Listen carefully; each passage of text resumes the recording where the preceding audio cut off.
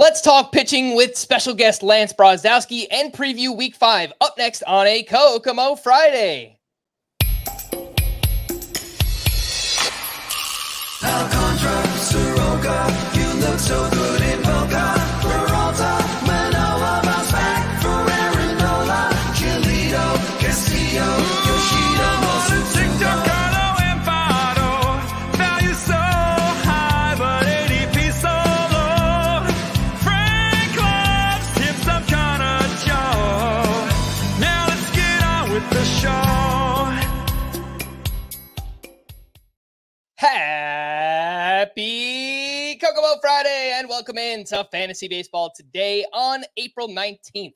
Frank Stampfl joined by Scott White, and we figured with such a small slate of games here on Thursday, let's change it up. Welcome back to the show, special guest Lance Brozdowski. Thanks for joining us on this very late/early recording. What's going on, Lance? How you doing? Thanks. Cool to hop on. I've been a listener for a while. Yeah, man. Happy to have you on. You can find all of Lance's work basically all over the place. Player development analyst at the Marquee Sports Network with the Chicago Cubs. He has pitcher breakdown videos on YouTube at youtube.com/Lance Brozdowski1, and also has a great newsletter where you can find his pitcher notes, and they get sent to your inbox daily. The link for that is lancebroz.substack.com. Really helpful. The one that he sent out on Thursday took a deeper look at Max Fried, Michael King, Jake Irvin, and Albert Suarez. And if you thought we were nerdy, Lance, level. And I mean that obviously in the best way possible. Talking about pitcher release points, vertical, horizontal breaks, stuff plus, heat maps, and much more. Highly recommend you check it out. Lance, did I miss anything? No, I think you nailed it. Yeah. No, I love doing the Substack, and I've been trying to push YouTube recently, doing some longer form things. I like the nitty gritty of fantasy, but I also like zooming out a lot and looking at league trends. It's probably one of my favorite things to do is just where's the league going? What's going to be the next big thing? What are teams doing with organizational talent, et cetera? So I try to dip my finger in everything. I'm seeing your face everywhere lately. That's good. To me, there's nothing more valuable than those pitcher notes that you put out on Twitter. I remember the first time I think I brought you up on the podcast last year. Yep. I know what this is. Chris Bubich, right? Chris Bubich, right? There's nobody, nothing pitcher for the Royals who was suddenly showing all these dominant characteristics, and the analysis was just so spot on to me. And it's a shame he got hurt, and we haven't had reason to talk about him since. But that's what put you on my radar, and I've enjoyed all the pitching notes on Twitter since then. Thanks. I appreciate that. I don't know if we have a Bubich this year. I don't know if we found that yet, which is unfortunate because I would love to be the one to talk about him. But I also feel like everyone is putting out different kinds of pitching note summaries and stuff I feel like I was the OG last year, and now I'm behind the curve. There's cooler visualizations and stuff. So it's funny. It's funny indeed. Today on the show, we'll break down Jack Leiter's debut. We'll have another prospect spotlight. We'll get Lance's opinion on a bunch of interesting pitchers here early on in the season. And then we'll preview Week 5 with 2-star pitchers and sleeper hitters. But let's jump in. Can you believe it? Wow. So I realized before the show, we were talking, we're catching up, we're introducing each other. I didn't ask who Scott's player of the night was. I know who Lance is. Lance wants to talk about Ryan Pepiot, but one of us needs to take Jack Leiter. So, Scott, I feel like we can start there. So, go ahead. He's all you. Yeah, I was about to go Pepiot, but no, that's fine. The guest can have the breadstick. That's fine. Not many choices today, so I will talk about Jack Leiter. Wasn't good for Jack Leiter. He got lit up, you might even say, at Detroit. 7 earned runs in 3 2/3 innings. And no home runs, right? Which is interesting because home runs was something he really struggled with throughout his minor league career. Even this year with some of the encouraging changes we've seen from Jack Leiter, with a lot more strikeouts. Apparently during that shutdown period last year where he was on the developmental list, they went to work on his mechanics and regained some of the fastball shape from college. It never did regain the curveball he had in college that made him such a high draft picked and really high end pitching prospect to begin with, but he has a slider now, and he was able to get a lot of strikeouts at AAA prior to this call up. Didn't get a lot of strikeouts here. 3 3 2/3 innings, 9 whiffs on 85 pitches, which is kind of whatever. They don't really have a spot for him unless they're going to kick Andrew Heaney out. And so I don't know if Jack Leiter's even going to get another turn before being sent to the minors. I don't think he's long for the rotation, even if he does, based on the way this first start went, which doesn't mean I'm tossing him in the trash forever and he'll never have use in fantasy. The strides he made at AAA prior to the promotion were definitely noteworthy, but it's a tough hurdle to clear, and early returns here were not promising. Yeah, I always thought with most prospects, you get one start. If you perform well, you get a second start. Let's see where it goes from there. But obviously, this was not a great start for Jack Leiter. He gave up 10 hard hits, 94-mile-per-hour average exit velocity against. Definitely did not help that Leody Taveras misplaced a fly ball in center field, which should have been an out. Instead, it turned into a 2-run triple that he just completely misplayed. While watching this, I saw Leiter throw some filthy changeups for strikeouts. I believe both were against Kerry Carpenter. But overall, the command was just really bad from what I saw. Lance, I don't know if you had a chance to watch this start or just dig into anything, under the radar here with Jack Leiter. But what did you see from him? Yeah, he's interesting. He's of this mold that I think we're getting a lot of guys that have these like carry four seam and like a tight slider off it. I think of like Spencer Strider and Jared Jones. Those two guys are obviously much better than current day Jack Leiter. The changeup was probably the most surprising thing to me because I did a deep dive on him based on his AAA data from a couple starts and also looking at last year. Last year, the four seam wasn't as good. This season, the four seam got better. It added some carry. It looked really good. He plays around with like two locations with it. He'll go away to righties and he'll also push up in the zone. I agree with you, Frank, that the command was terrible. He was missing arm side a ton. So if you look at just the pure dots on Savant of like where the pitches were, there was so much like up in the right-handed batter box.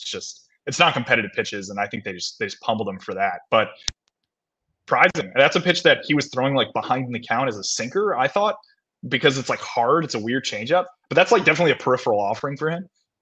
It's a fastball slider mix. I actually really like him. I did like a top 40 minor league pitching prospect rank, and I had him inside the top 15. I had him like 6-7 spots off Jared Jones, but that is a little bit more like zooming out, looking forward of like, what could this guy become? I thought the fastball traits were really strong. They didn't really show up today. I'm curious to see him if he gets another start. I bet he'll go back down, but I imagine at some point later this year we might see him again. Kind of like maybe like Brandon Pfaadt last year is a good example, right? Where he was like up, got beat up, goes back down, comes back up, then has a good run. I don't necessarily know if the Rangers will need him for those purposes, but I do like Jack Leiter long term for dynasty, for example. But I mean, with pitching prospects, it's like they can go a variety of directions, I think, and it's maybe not the best to cut established big leaguers who are more average to reap the rewards and potential benefit of Leiter. So if I'm hearing you right, you have Leiter as your 15th best pitching prospect. Is that what you said? Yeah. I had him right in that window. I don't know if it was exactly 15, but is that based on the new traits he's showing this year? So it's funny because it was actually based off a little bit of spring data that I think we got a start of his on that I saw a slight uptick, but he had really good fastball traits last year too. I thought he's that kind of like, I think of fastball as like velocity, release, height, and also like the break of the pitch. And like, give me those three things, and I could probably get like 60 to 70% of the way towards understanding a fastball shape. And he gets low enough from his extension, which is up around 7 feet, to have the release height be lower. And then he carries the ball pretty well and he throws it hard. I was like, yeah, this is what you want to build this pitching prospect around, in my opinion. If you're not going off pure results, like I tend to go more towards like the shape stuff and try to project that way. So I'm encouraged. Like I still really like him as a prospect. Like fastball is really good. It's interesting sometimes to see like the difference between like what Jared Jones does and what Jack Leiter does. Cause like you look at their shapes and stuff, it's not dramatically different, really. It's just Jared Jones has been absolutely unbelievable. And Leiter obviously wasn't the same. Mm-hmm.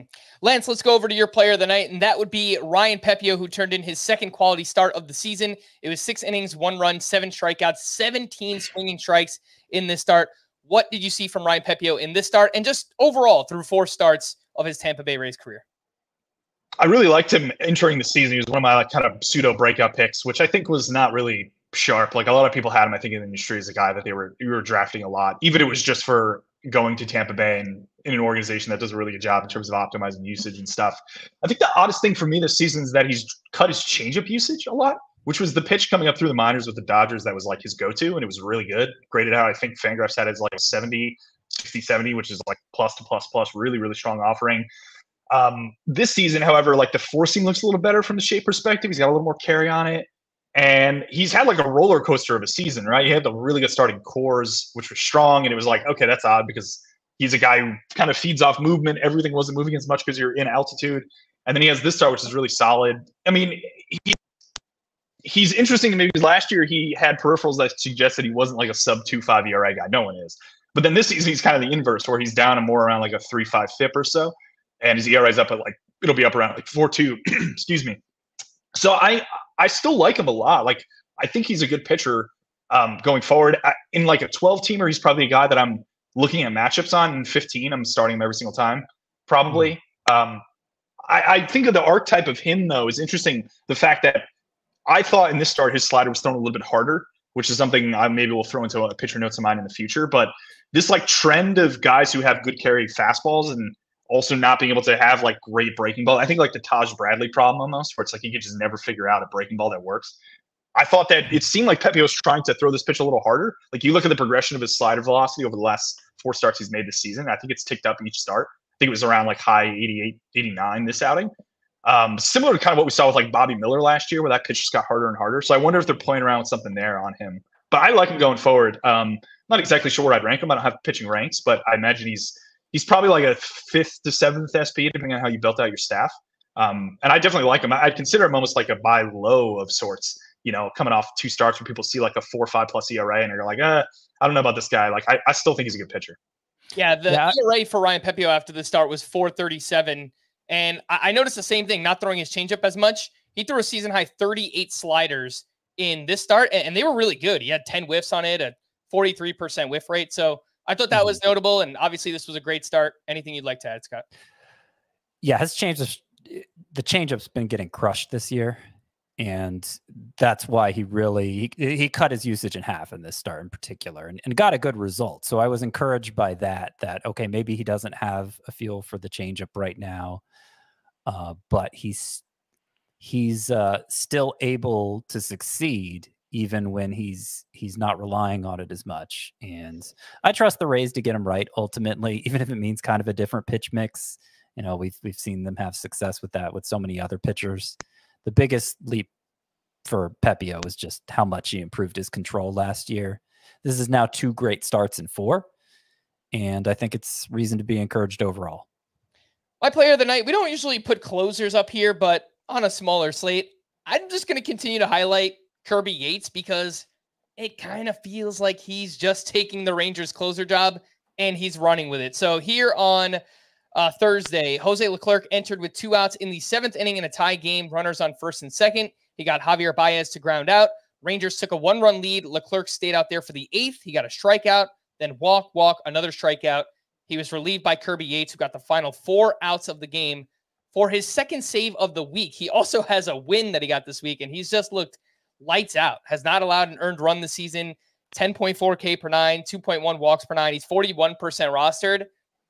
Yeah, I think that number needs to double, Scott. I think regardless of format, if it's a categories league, obviously you need the saves, but even in a points league, like if he's the closer on a really good Rangers team, he's going to get lots of saves. So, well, here's what Bruce Bochy said after Monday's game, and we didn't talk about it on the podcast the last couple days. I just overlooked it, I guess. But he said, with the way Yates is throwing the ball right now, we kind of like where it's at, referring to the closer role. So that is probably as much of an admission as we're going to get, that Yates is just the closer now, at least until he gives the Rangers reason not to turn to him as the closer.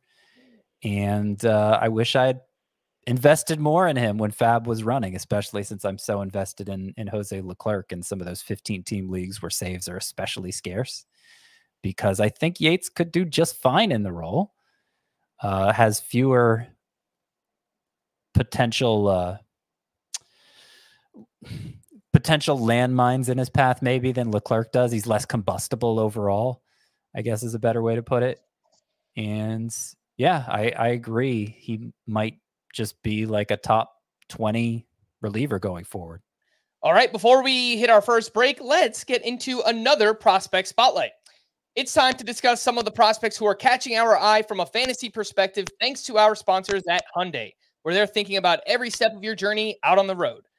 Maybe we should just rename this segment the Orioles Prospect Spotlight, because their system is just so loaded. I think each of the past 3 that we've done have all been Orioles, because every week there's a new player emerging that's just doing something awesome. And this week it's Cade Povich, who is a 24-year-old big old lefty, 6'3", actually came over to the Orioles from the Twins in the Jorge Lopez trade way back in 2022. 3 starts at AAA this year. Cade Povich has a 1.10 ERA, a .55 WHIP, 24 strikeouts to 5 walks over 16 1/3 innings, 13.9% swinging strike rate. He also made 10 starts at AAA last year. So it seems like he could just about be ready for promotion to the Orioles. It's obviously they have Cole Irvin and Albert Suarez in their rotation right now. Scott, what do you think about Cade Povich and when we could potentially see him up in the majors? John Means potentially coming back, and Kyle Bradish potentially coming back a few weeks later. So I don't know, life finds a way and all of that. I don't know how soon we're going to see an opening for Cade Povich, but he has been arguably, just in terms of results, the most impressive pitcher in the minors so far. He's allowed a combined 4 hits in his 16 1/3 innings of work. He's struck out 24. And what I've read is that he doesn't have a very good fastball. And that's worrisome. There is no greater indicator of pitcher upside, I think, than a good swing and miss fastball. And Povich doesn't have that. So his method of attack last year and in previous levels of the minors was to get hitters to chase some of his secondary arsenal. Five pitch arsenal overall. So to get the hitters to chase some of his secondary pitches out of the zone. And it just didn't work for him. He reached a level last year where that just didn't work anymore. And he walked too many guys and got in a lot of trouble with that.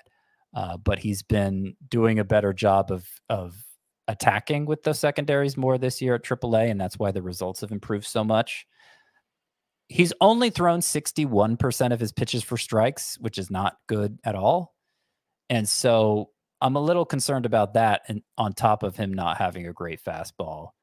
But these are issues that pitchers have worked around before. And it does seem like Povich has taken a big step forward in development, maybe not a finished product yet, but he's somebody who needs to be on your radar now. If I was remaking my top 100 prospects today, I think I'd have to put him in it. Lance, I took a look at Cade Povich's latest start at AAA. He averaged 92.1 on the fastball. He threw 5 different pitches. It was a 4-seam, changeup, sweeper, curve, and cutter. Do you have anything on the pitch mix or stuff numbers from Cade Povich down in the minors? Yeah, I'm curious on where Scott saw that the fastball wasn't good, because the fastball swing miss is way up this year. He missed bats like 25% swing miss rate last year, and that's up to like 47% this season. He added a little bit of carry to the pitch. I don't exactly know if that's an altitude thing or sometimes stadium adjustment has some effect on that. It's always sometimes tough in AAA to like guarantee that shape will be better when we get up to the majors. But yeah, I thought that pitch looked a lot better. I couldn't really tell why, though. It wasn't like the release was way up, which is allowing him to kind of get behind the ball better and create that carry. But yeah, I thought he was missing a ton of bats actually with the 4-seam. Which 3 report is that the fastball wasn't that good, which I agree with based on the shape. But the only thing that jumps out to me is that he's like a high changeup guy. If you look at his plots on where he throws his changeup, he's primarily like 4-seam sweep to lefties, and then he'll go 4-seam changeup and mix in like peripheral cutter curve. But the changeup location is actually high in the zone. He's a little like Lucas Giolito as a lefty. I try to come up with some comps of guys who have like this kind of fastball shape who are lefty and throw in his velocity range was like 92-ish. And I came up with better than Cody Bradford, but not as good as Mackenzie Gore.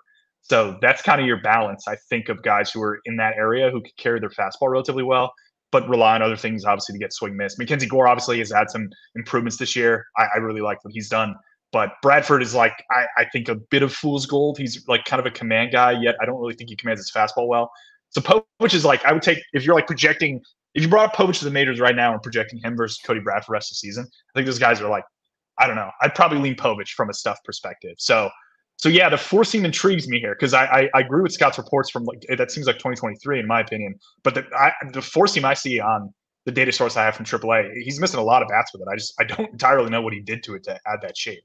So I'm intrigued by him. And it's the Orioles too, right? He's a lefty. You go into that park, like no one's going to hit a ball out of left field, and you have a good probability of wins from a fantasy perspective. So if he comes up, like I'm intrigued.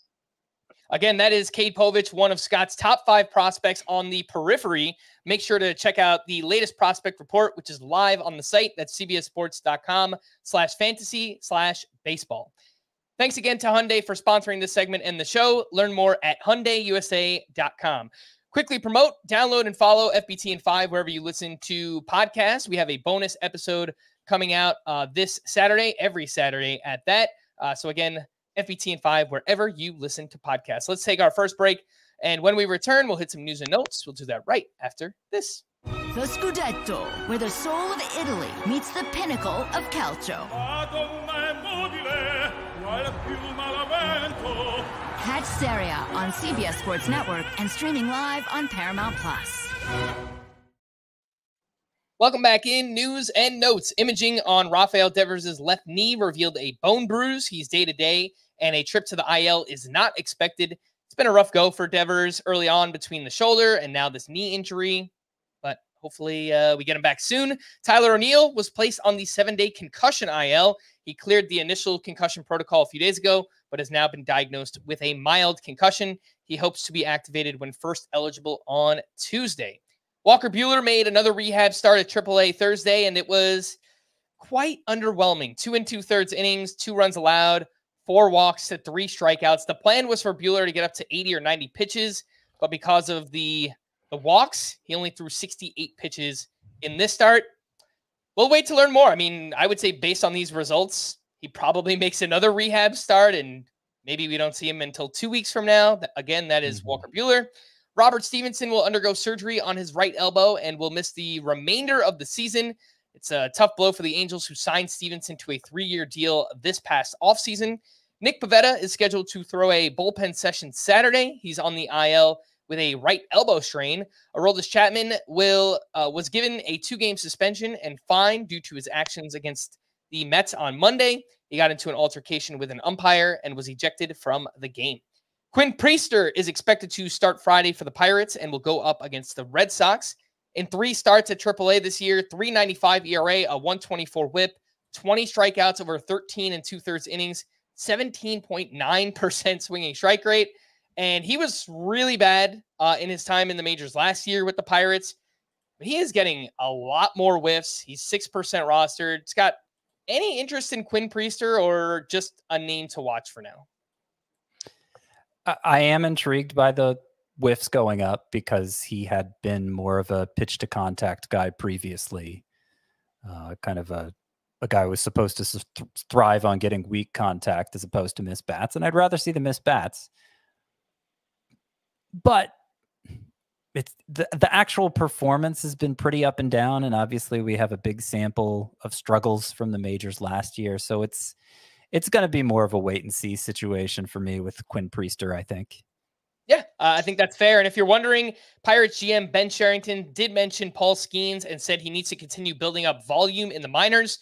Skeens made another start at AAA on Thursday, 3 1/3 scoreless with 1 hit allowed, 2 walks, 8 strikeouts. He has not allowed an earned run and has a .64 whip, 19 strikeouts over 9 1/3 innings. Lance, if you had to look into the crystal ball, when do you think we could see Paul Skeens up with the Pittsburgh Pirates? I gotta imagine by the end of the month. He's unbelievable. His stuff is like the craziest. It's crazy. It's crazy that there was even a debate in the past that his fastball shape was bad. Because it's good. It's 100 miles per hour. Like it's really hard to have a bad fastball at 100, unless you're Jose Soriano, which we might get to at some point in this podcast. But yeah, Skeens is amazing. The craziest thing here is this: he throws like a splinker now, which last year when I saw this pitch, I thought it was just a sinker. It's like 95 miles per hour, and it's killing like so much depth. It's unbelievable.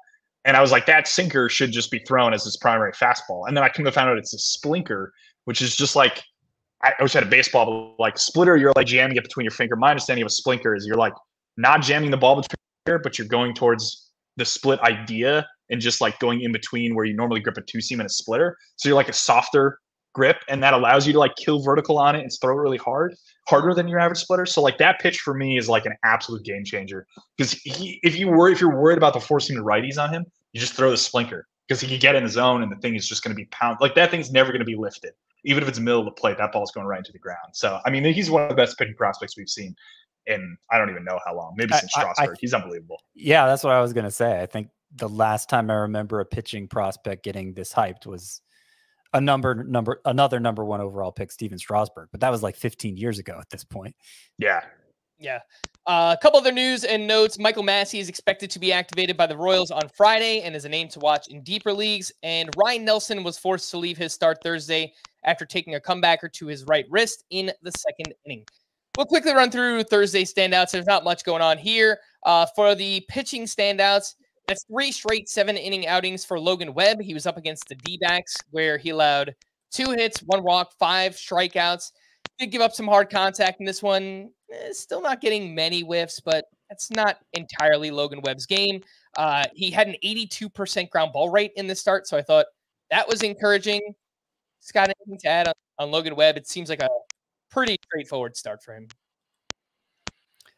I don't know that it was a straightforward start, or that it's been a straightforward start to the season for Logan Webb, because the changeup just isn't playing like we're used to seeing it. It was a little better, I guess, in this one, and he got a 15% whiff rate with it, up from 8% prior to this start. But that's low. That's low for anybody's changeup, but especially a guy who relies on it as much as Webb does. So I wouldn't say I'm unconcerned about it. He's been pretty effective, I guess, so far, and so maybe that'll lull you into a sense of security. But I don't know. I'm a little concerned about him. What do you think, Lance, about Logan Webb? Oh, I'm not sure if Lance is hearing us right now. If anything, Lance, you can hop out and then hop back in, and we'll get you back in here. But let's quickly run through Griffin Canning and Kenta Maeda. Griffin Canning had his best start of the season at Tampa Bay. 5 1/3 innings, 2 runs, 4 strikeouts, with 12 swinging strikes on 84 pitches. Even after the start, it's an 8.05 ERA, so not overly interested in Griffin Canning. Kenta Maeda is just off to a terrible start. 2 2/3 innings, 6 runs allowed, 5 earned. He gave up 3 homers in the start. His fastball, not that it's ever been good or fast, it's averaging 89 miles per hour. Last year, it was 91. So, Scott, I'm not really looking to add Griffin Canning, and I do think that you should drop Kenta Maeda in basically every format. I agree. I agree with both of those. Maeda, fastball down 2 miles per hour consistently. Results have been bad. He might just be done. And Canning, I'm not totally without hope for Canning, but this was the first sign of these were the first encouraging signs we've seen all year, with the fastball being up a little bit and the results were okay. It's going to take a lot more for me to act and pick up Canning, though. Mm-hmm. Lance, do we have you? I think so. I lost audio there. I apologize. Yeah, no worries. I hear some Canning talk, though. Anything you'd like to add on Logan Webb, Griffin Canning, or Kenta Maeda here from Thursday? Yeah, Maeda is probably droppable right now. I agree with that. I thought I heard you say that at the end. Canning's been a weird one. I think the Angels as a whole have been throwing a lot of fastballs. They've gone in the opposite direction of the entire league. Canning has also been a guy that's increased fastball usage, despite the fact that his fastball goes down. He's also not throwing a slider to righties anymore, which was really good last year. He's still throwing it. It's just the changeups become his dominant pitch. So he's throwing right changeups as his put away, which I just don't really like. So I'm just kind of off him. I'm just not touching him in any leagues, really. Webb, I can't say I have a ton of thoughts on.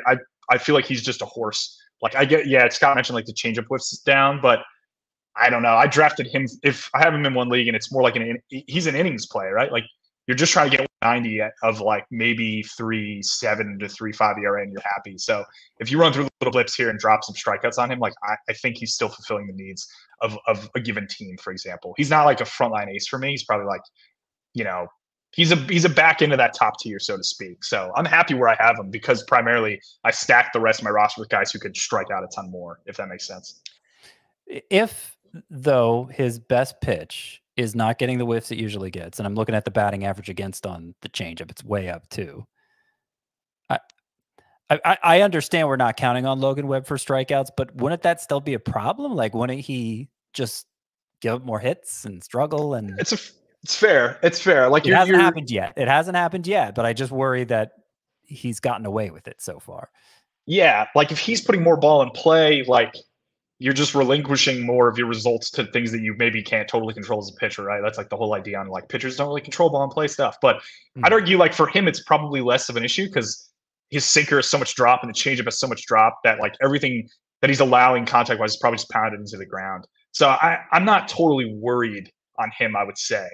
But I get where you're coming from. And like best pitch doesn't have as much swing miss. It's like, what's going on? But like if he becomes like if he just becomes like, I don't want to say he becomes Tanner Houck, but like that prototype of pitcher where it's like sink slider, I bet he could still be like a really good pitcher without even the changeup. So I guess we'll see how that tracks. It just makes me a little uneasy. Like, if you have him, you're not like, yes, I have Logan Webb.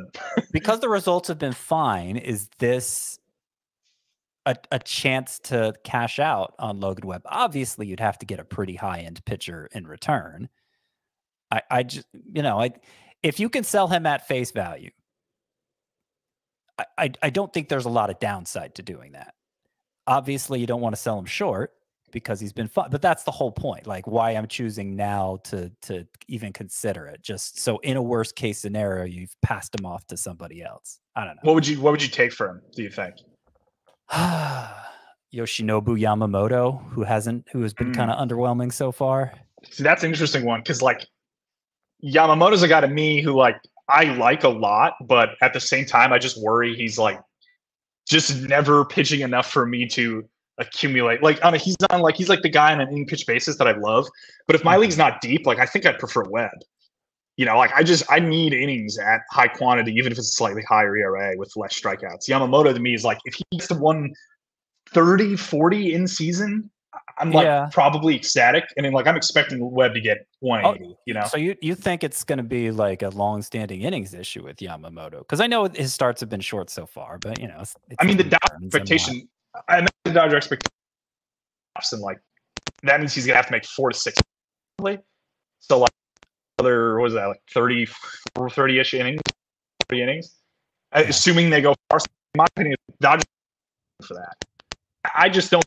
Is going to be as large as maybe some people project. I'm not sure what Steamer has on him right now, but I'd be curious of like, is half a run of ERA 50 extra innings more valuable? 40 extra innings, we'll say. Maybe more value there. And like, what's the ability to backfill on your waiver or your bench spot pitchers?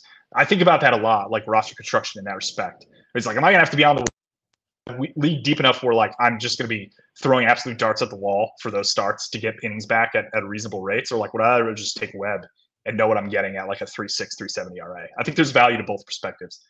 Lance, your audio is like cutting in and out a little bit, so I don't know if you have like another pair of headphones or like another mic that you can like switch over to, if anything. But if you I can do that right now. Yeah, we can. I hate to do it mid-podcast. I hate when this stuff happens because, like, we're talking beforehand. I'm sorry.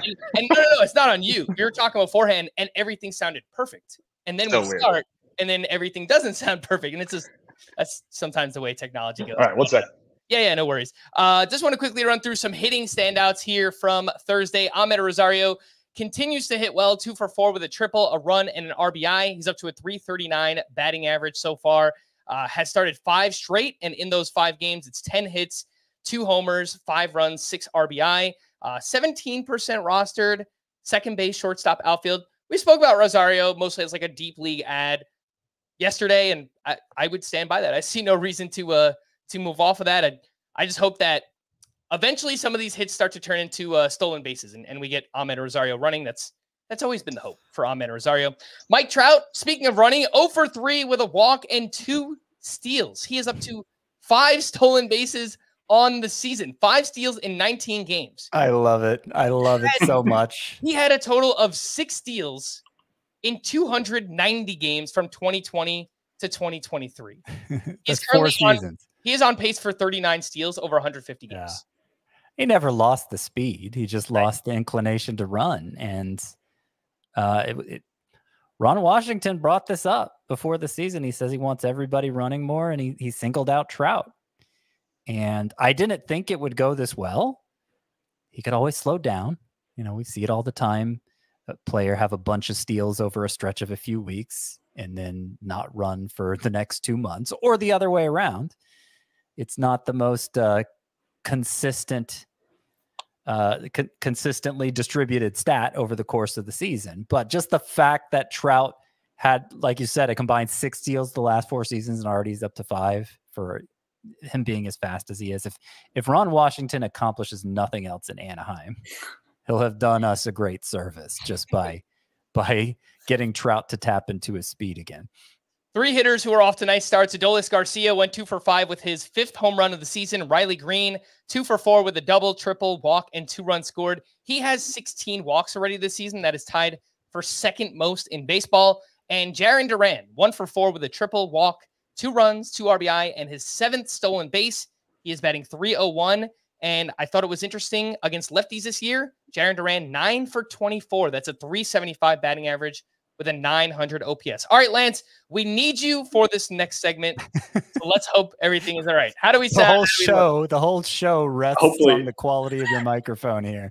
How is it now? I'm going straight computer microphone, which isn't ideal, but I don't trust these headphones. It sounds better. It's not breaking up, wow. so that's good. Yeah. That is, we'll take that. Let's talk pitching. Let's talk some early season standouts here, and you know, I guess we can kind of do this like a rapid fire style. Yeah, I'll keep my takes quick.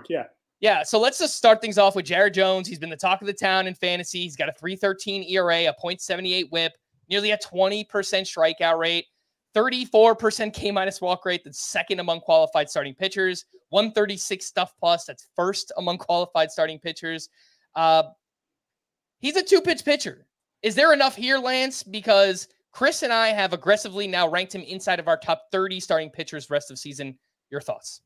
Yeah, top 30 is fair. I was looking at that relative to some of the other guys that are in like that 25 to 35 window. I think that he's squarely in there. I don't see any issue with putting him in there.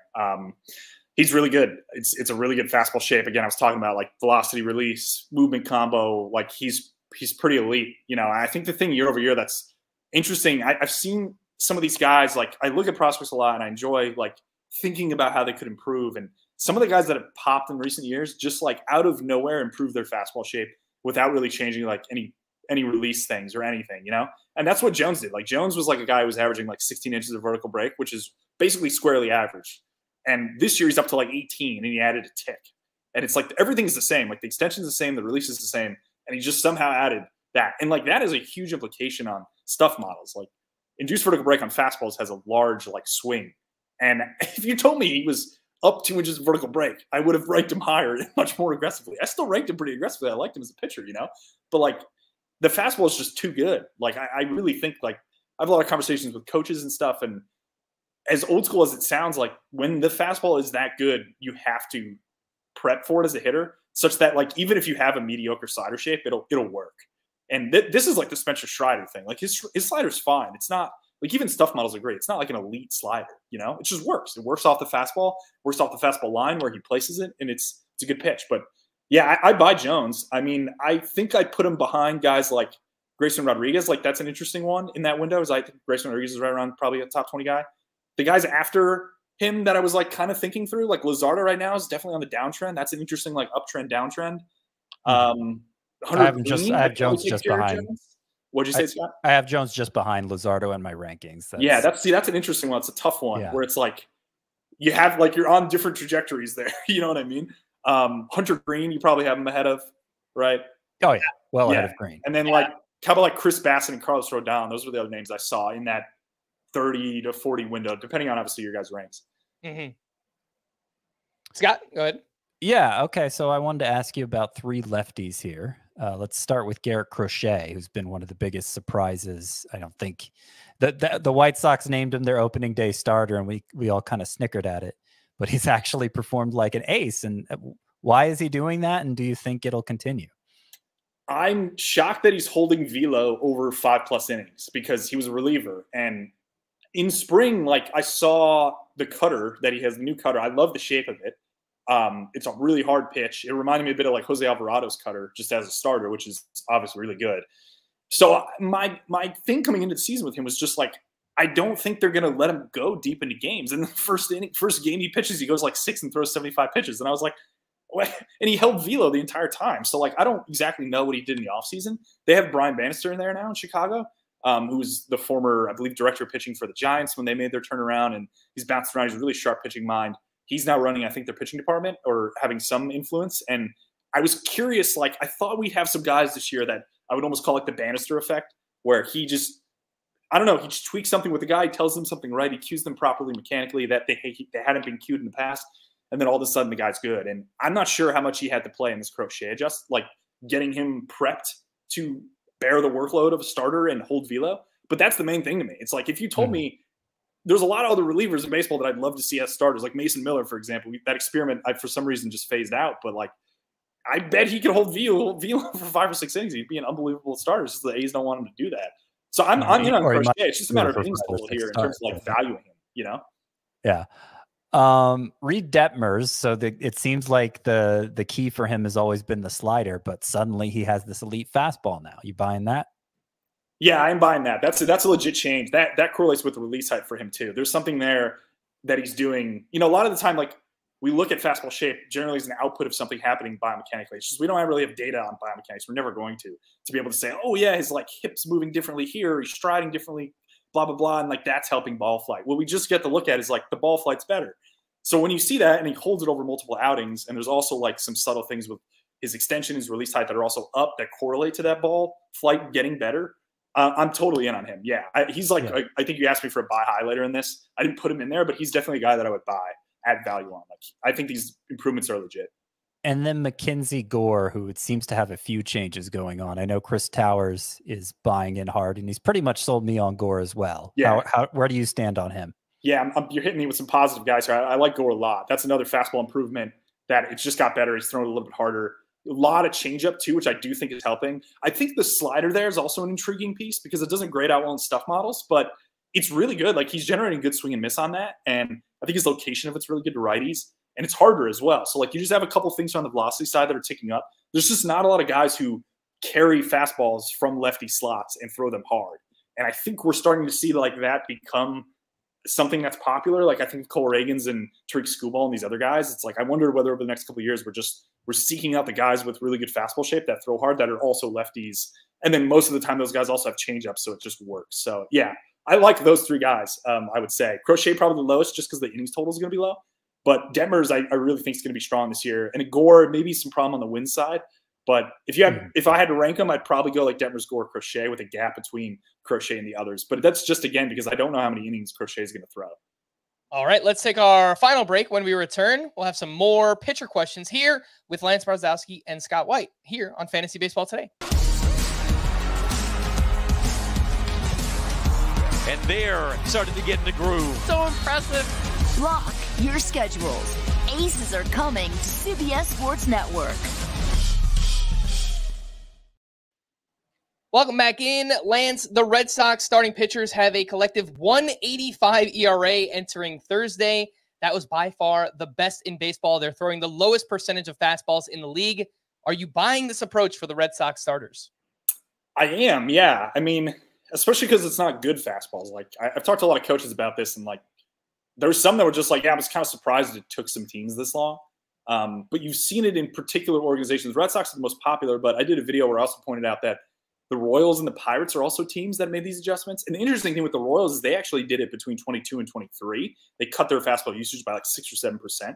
It didn't seem like anyone really reported that or talked about it. And then they made another cut this year. So like, they were almost ahead of the curve. Like, we saw, I think they had some regime change on the pitching side entering last season. It may just take sometimes a little bit of time for these teams to reflect that on field in terms of what they're throwing. But I think that's often a signal of like how they're thinking internally from a front office standpoint.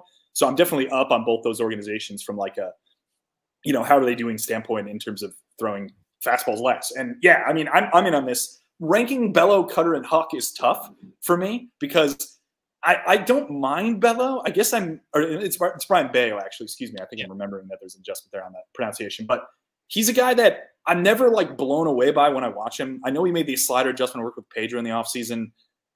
I personally like Cutter Crawford the most. So I'm probably Crawford Bayo, Huck if I had to guess. But I have Huck on some fantasy teams as like a back end guy, and I've honestly enjoyed the Huck starts more than the Bayo starts. So I don't know. Like I'm a little more flexible on this rank with these guys. I do buy it.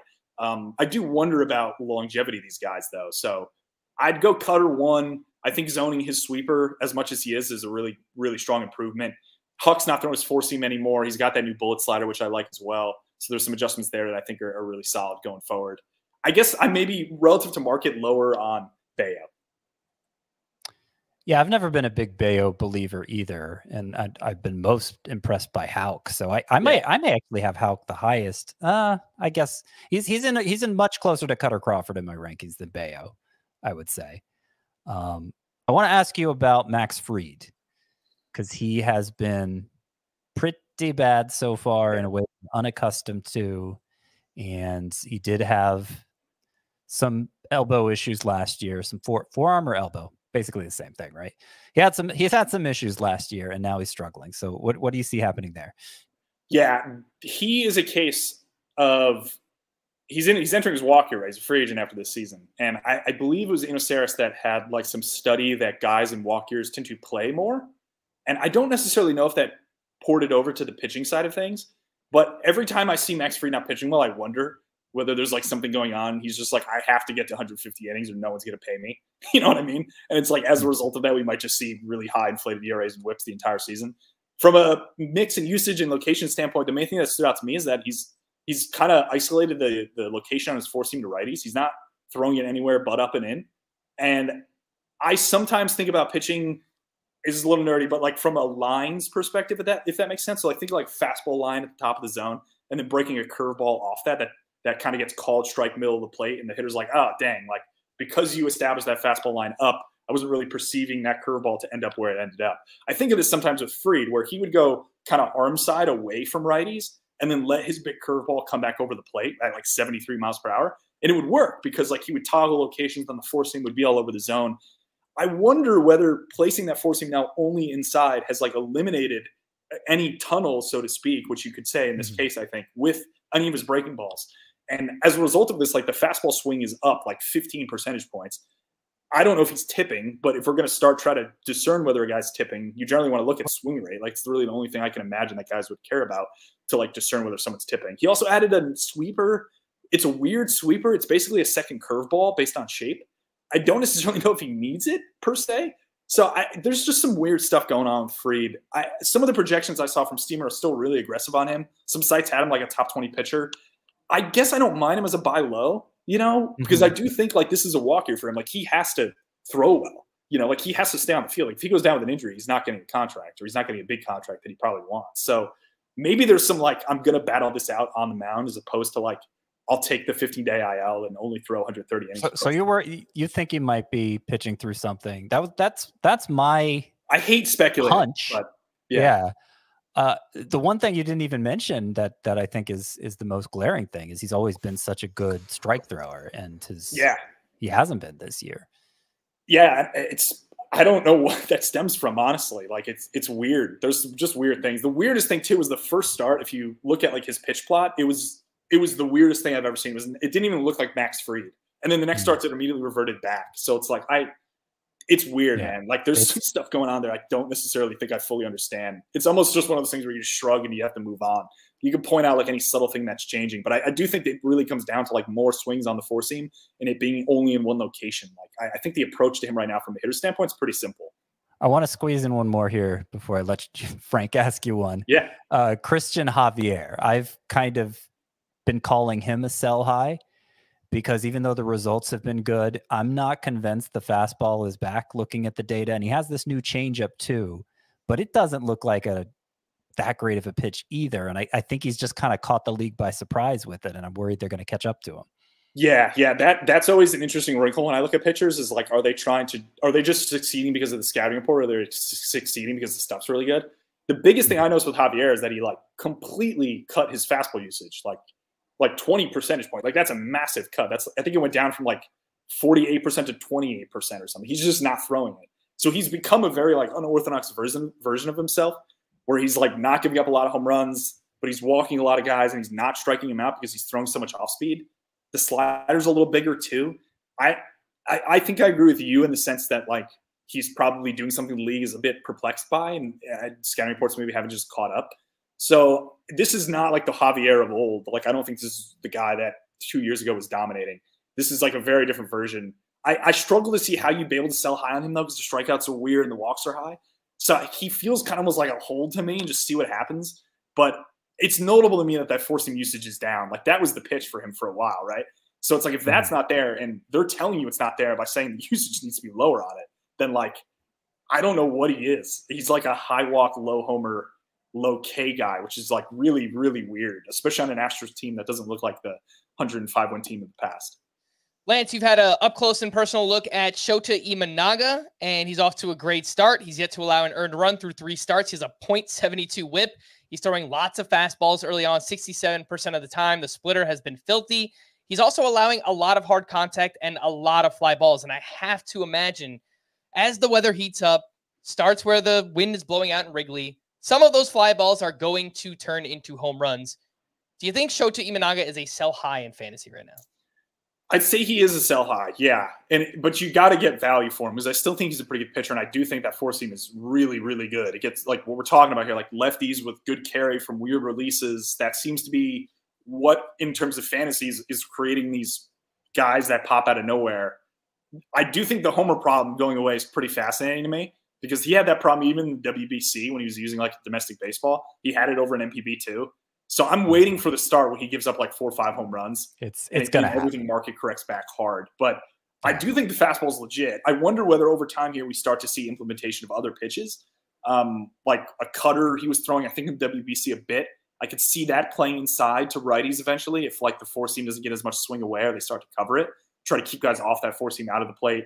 The splitter is good. It's generating really good results, but I think it's good as a byproduct of the fastball. Again, you run in situations like this where the splitter alone, I don't think grades out as like plus. It's like probably fine, but it generates like crazy statistics just because everyone's like so trying to gear up for his four seam that it just creates massive issues. So like, I like him. I think he's a good pitcher. Absolute steal from a value perspective for the Cubs, especially based on his performance so far. But there's going to be like a 3 or 4 homer start here, and then I think the luster is going to come off. So if you could get like top 25 to 30 pitcher value for him, that'd be awesome. Maybe 35. Like I'm trying to think of where that window is. Maybe like if you get like an SP3 for him, I think I might take that and cash out and assume that the homers will come back to bite him at some point.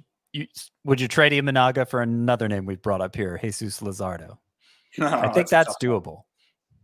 I think that's doable. I feel like I would do that. Yeah. I can't say I've dug into Luzardo enough to be totally confident. I think his velo down. I don't think so. Based on the starts I've seen, I don't think it is. I think he's had some really tough matchups. The Braves, the Yankees, gives up hard contact. Yeah. He's been like a little inconsistent. So I think I would do that. Yeah, I might shoot slightly higher, but if that was what I eventually got for him, and I was willing to move off Shota, yeah, I'm fine with that.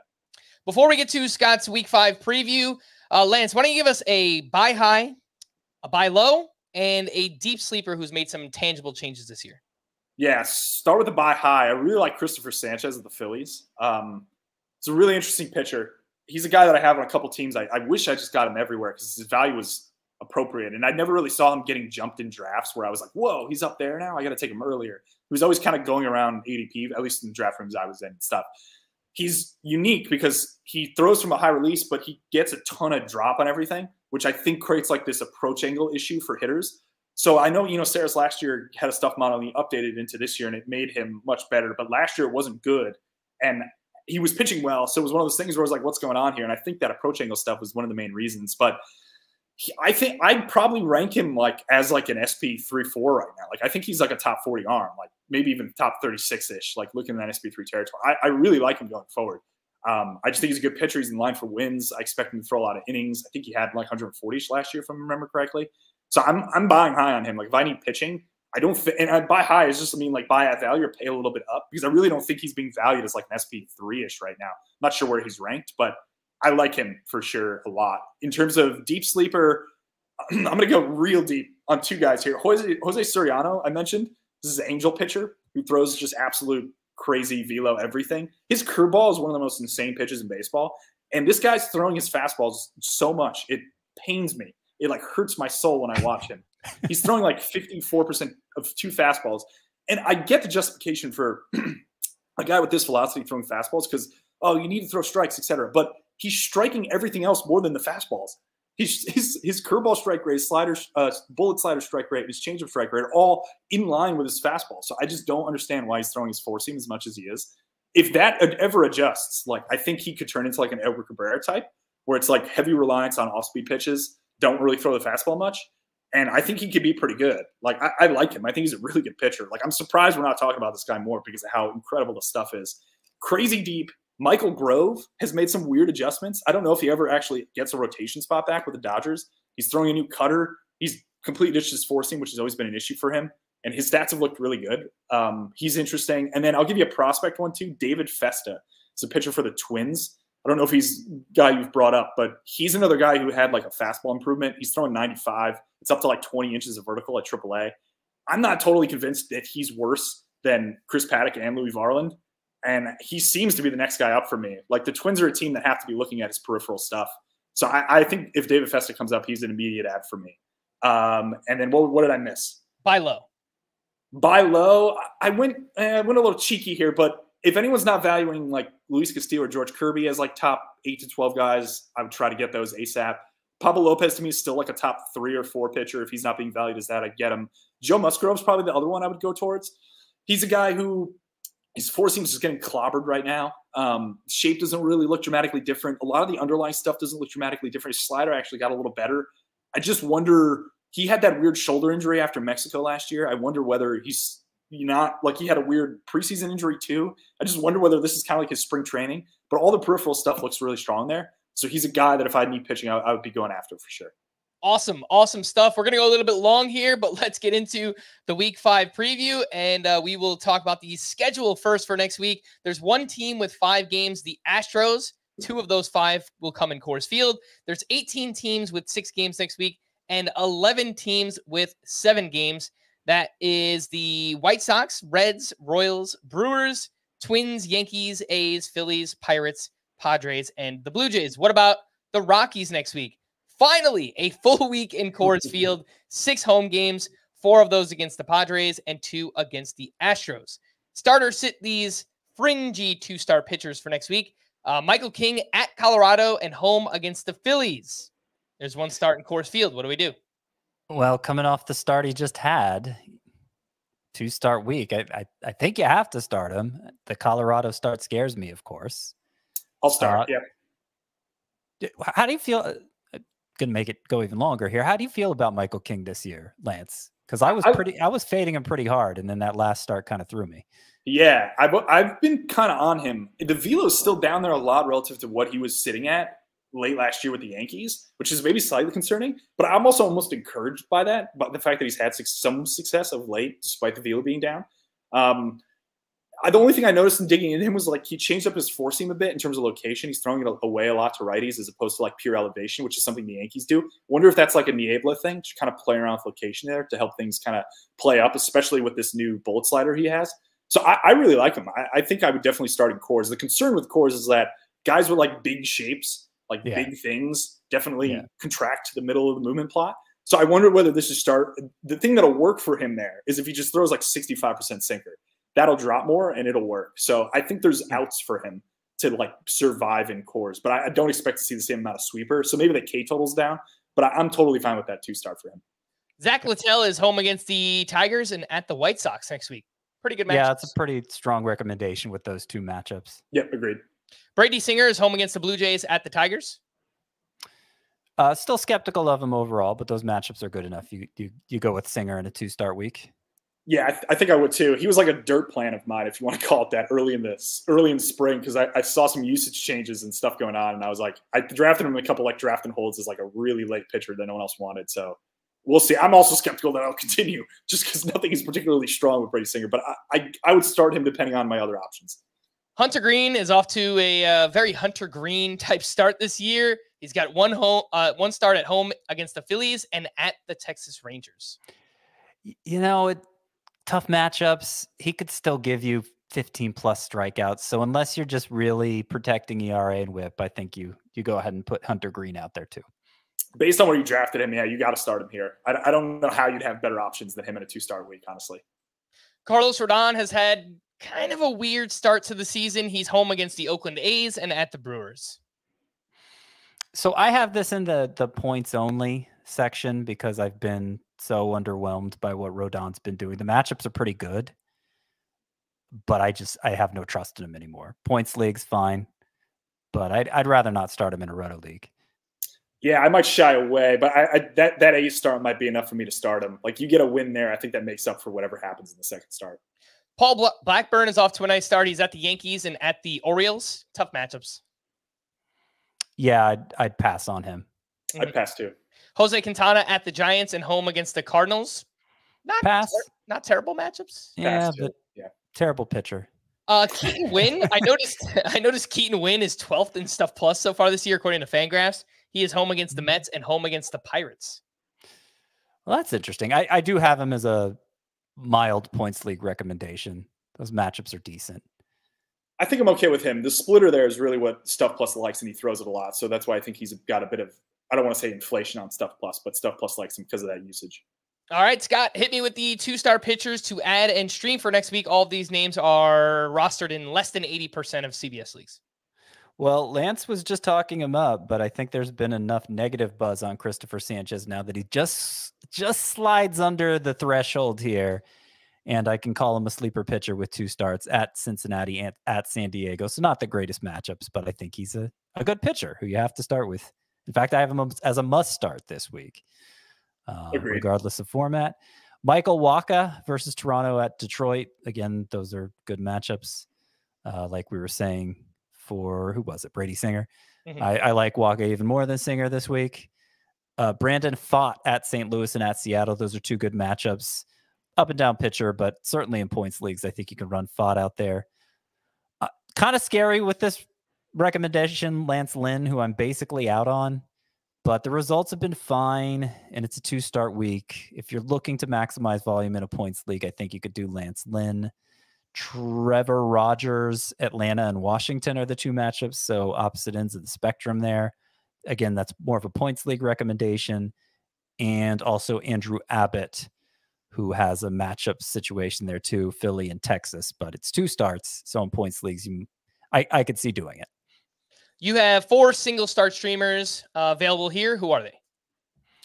There is Gavin Stone at Washington, Jack Flaherty at Tampa Bay. That's mostly just, I have a lot of confidence in Flaherty, certainly relative to other pitchers who might be available in 25% of leagues. Edward Cabrera against the Nationals, though he's a Charizard, so it's not a must start, but you're asking for sleepers here. And then finally, John Gray versus Seattle, he's coming off back-to-back impressive starts.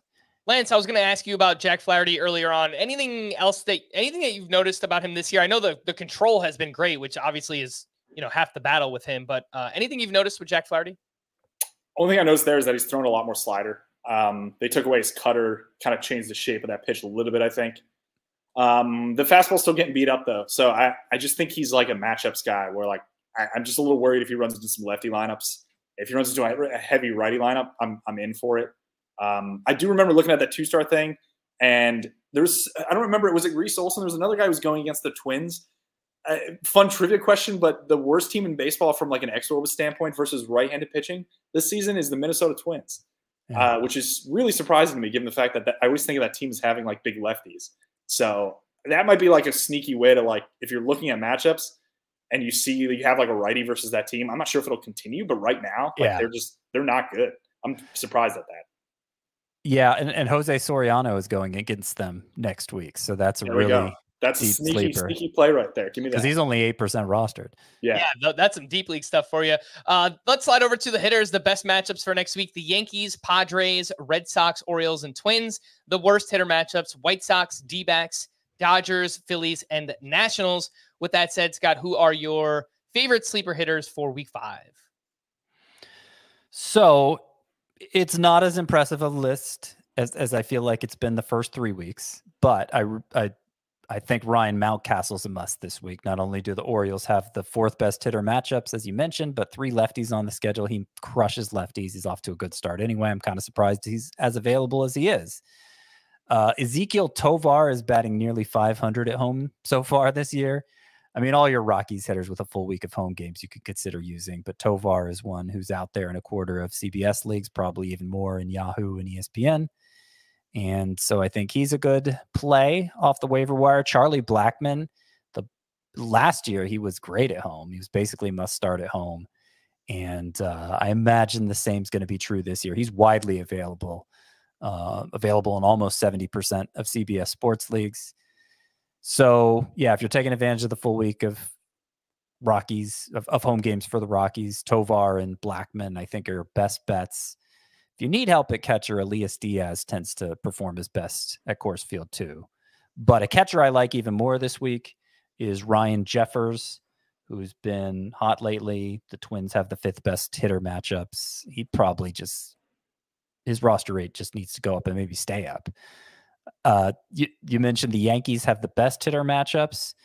I hope this is the week Anthony Rizzo finally gets going. Please. If not, then I think we're going to start losing faith in him quickly. But yeah, they have in their 7 games this week, 4 against the Athletics and then 3 against the Brewers. So good matchups there. Alex Verdugo, I think, is somebody else who could take advantage of that. Brian De La Cruz has been hot lately for the Marlins, widely available. And they are facing 4 lefties in their 6 games. He has been especially productive against lefties this year and was better against them than righties last year too. So he's a pretty sneaky play. Let's see. At the bottom of the list here, I have Sal Frelick, Oswaldo Cabrera, another Yankee there, and Jurickson Profar, with the Padres being one of the 2 teams playing at Coors Field this week. I can't say I'm excited about any of those 3, but I need a list of 10. So those are the 3 rounding out the 10. Sal Frelick, Oswaldo Cabrera, and Jurickson Profar. I think one other, not necessarily a deep league name, but he's out there in like 5 outfielder leagues. Brenton Doyle, if the Rockies have all home games this week, he's off to a pretty nice start. I think against lefties, he's moved up to 2nd in the lineup too. So he's a guy I have in a few deep leagues, and he's performed well. So I'll just 0 lefties on the schedule this week for what it's worth. Fair enough. All right, let's wrap up with to stream or not to stream. And Lance, the way this works is we've got all these names listed out. We usually give out our 2 or 3 favorite streamers for that day. And on Friday, I think we said Spencer Turnbull against the White Sox looks pretty good. Dean Kramer at the Royals, maybe. Yariel Rodriguez at the Padres. It's not the best day for streamers on Friday.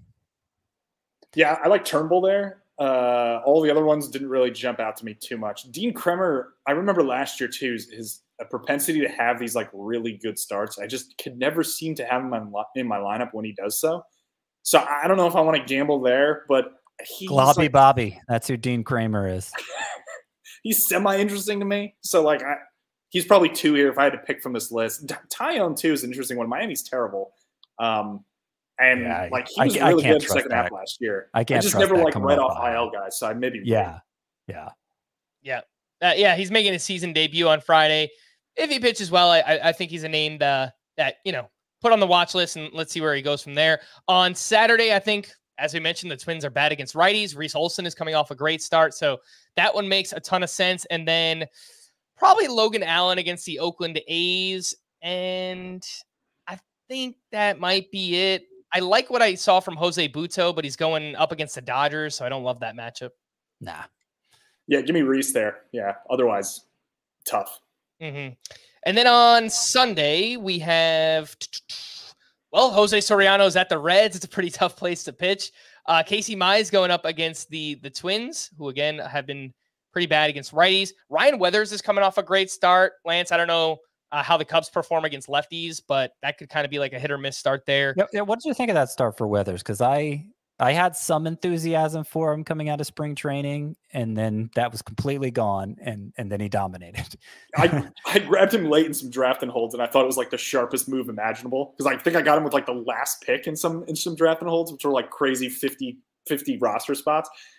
I thought there were fastball improvements there. The shape looked better, and he was like mixing some stuff up, and I was like, oh, okay, this could be a pop-up arm. And I don't know. I don't trust him. So I'm just. Did they come back in that start where he struck out 10? One more time? Sorry. Did the improvements you saw in spring training, were they also there in that start where he struck out 10? They were there when he was terrible too, was the problem though. Oh, okay. so I wasn't really too encouraged. It was like, oh, it looks better, but the results are terrible. So yeah. Gosh, I don't like this slate on Sunday. I don't mind Soriano against. That's a really tough ballpark, but I'm playing to my cards here of who I liked. I'd also take, again, righties against the Twins. Mize in Minnesota that's not terrible. I don't think he seems to be able to get through 5 innings. He's had some run scoring problems and stuff. I don't hate that. So those are probably my 2 here, but it's a really rocky slate, I would say. Mm-hmm. I'd roll the dice on Weathers over them, I think, but that's making the best of a bad situation. Again, he is Lance Brozdowski. Thanks so much for joining us here today. Lance, promote all your work where people could find everything that you do. Yeah, totally. I'm on Twitter, Lance Bros, Substack. I do that daily. I won't have anything on short days like today. And YouTube, I'm trying to push for sure. Generally take like a higher level view there, do some breakdowns, pitching breakdowns, how I think through pitching. But I think the main sell there is like some cool topics in the offseason and also in season on like trends in baseball that are happening. I'll also show some like minor league data. I get the ability to kind of go through and look at entire systems as opposed to just like what we have from AAA in that one A-ball league. So I'll do some stuff on that once I get probably like 2 months of information to kind of look at what teams on the whole seem to maybe be improving organizationally. So if you're interested in that stuff, especially from like a dynasty prospect standpoint, it's like what teams are throwing a ton of fastballs, throwing hard, what teams have improved year over year. That stuff I think is pretty valuable and allows you to kind of get an idea of what pitchers maybe to trust in orgs as opposed to others. All right, we're going to wrap there for Scott and Lance. I am Frank. Thanks as always for tuning into Fantasy Baseball today. Please make sure to follow and leave a 5-star rating on Apple or Spotify. And we will be back again next week. Bye-bye.